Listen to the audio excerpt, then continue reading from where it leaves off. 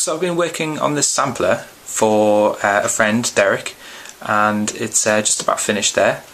And I was just having a quick think about the connectors that I've got on here, which are serial 9-pin connectors. They're really handy, dead easy to use, and they're quite low cost as well.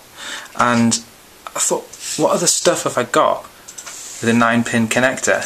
So I dug out this rather retro looking, it's a zip stick joystick.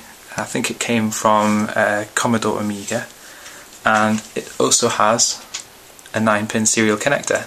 Obviously it wasn't set up to work with this, so I had to create a little go-between cable there so I could get the connections the right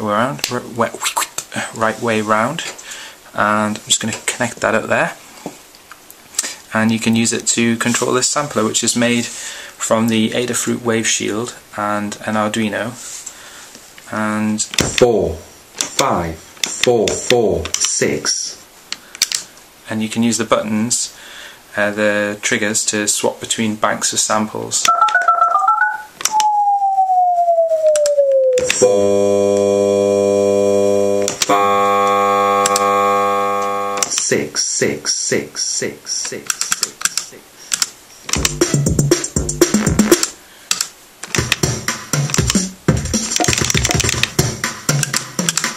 Probably, yes. No, no. Probably.